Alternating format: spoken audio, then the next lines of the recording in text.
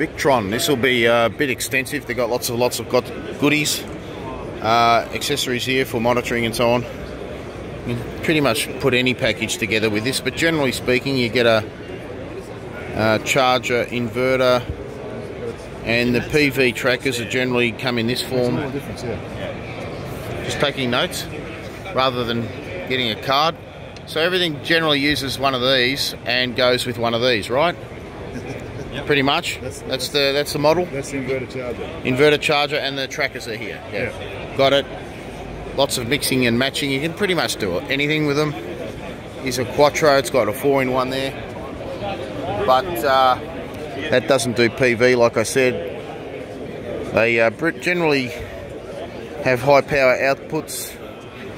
What do we got there? This is a massive 15 kilowatt one, and that's a 10 kilowatt one. This is new, haven't seen this before. Oh, it's an MPP tracker with a higher voltage range by the looks of it, because they're generally low voltage.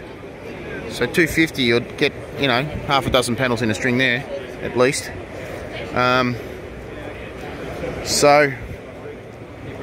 here's the main way of doing the PV through these relatively low voltages. Like, oh no, they're up to 250 now. Very good. So there you go. There's the new information. You can put more than just 3 or 4 panels in a string. Good.